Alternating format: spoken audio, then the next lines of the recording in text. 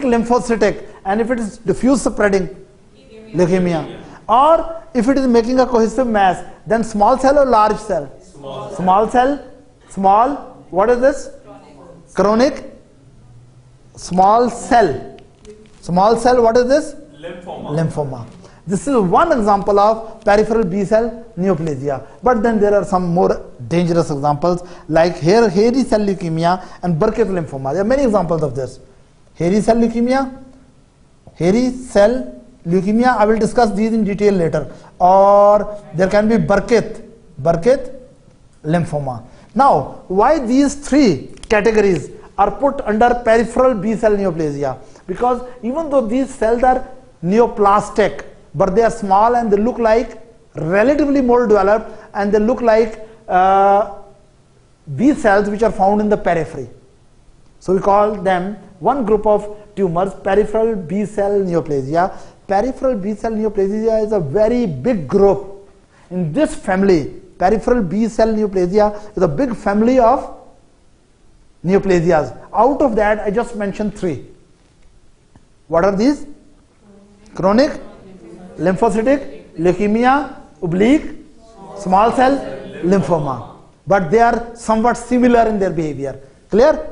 Or there can be hairy cell leukemia, Burkitt lymphoma. Okay, look, this is leukemia, this is lymphoma. And both are lymphoid. You understand it?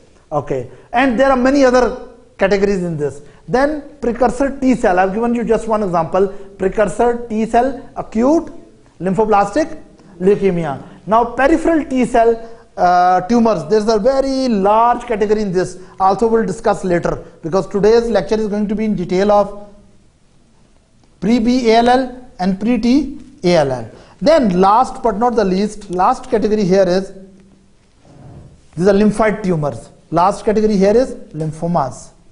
What is this? Hodgkin's lymphoma. What are these? This is a different category.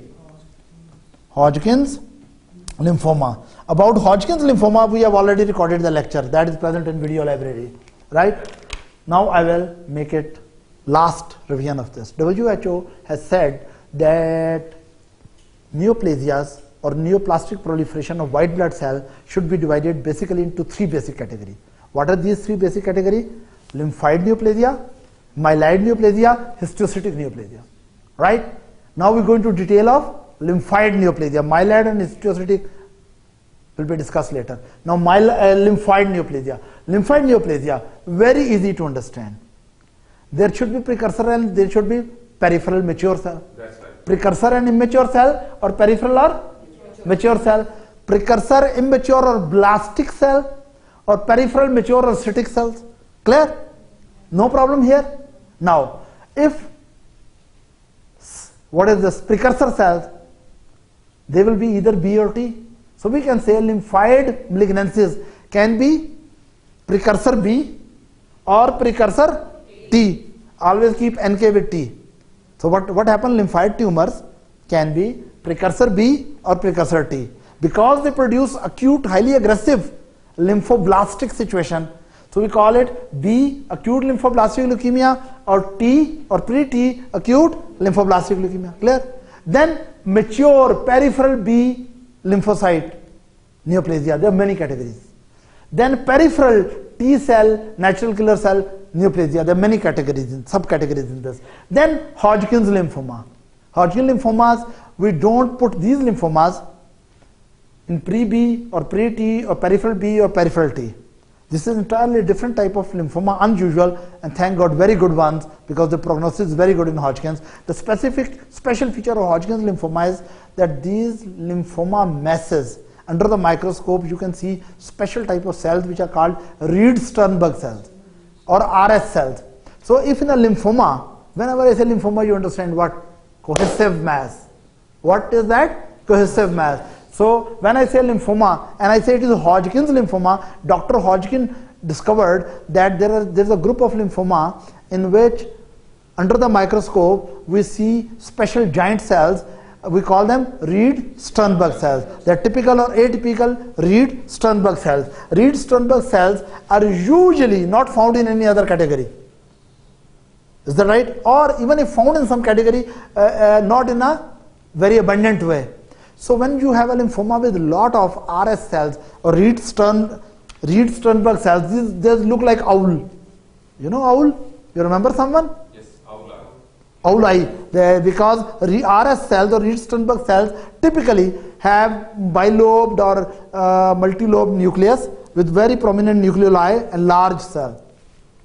So if lymphoma has RS cells, this is Hodgkin's. Why I am putting Hodgkin's separately? You know why? There should be a reason why Dr. Najeeb is so obsessive. Hodgkin should be separate from all other category, or even WHO is obsessive. The reason being, it has one of the best prognosis. That's right. If your patient has this, there's a very good hope for life. If these are not treated uniformly, they are deadly. But now from many, many decades, we have the treatment for this. It was one of the earliest oncological, you can say, cancer success by human beings, that we were able to kill the Hodgkin's lymphoma by drugs, right? So because all other behave in a different way, but most of the Hodgkin's behave in similar way, right? That all discussion of Hodgkin's we have done in some previous video lectures, right? Now after discussing all this, after the break, I will go into detail of pre-B ALL and pre-T ALL, or simply I will say I will go into detail of acute lymphoblastic leukemia, in which there are B category and T category. Let's have a break now.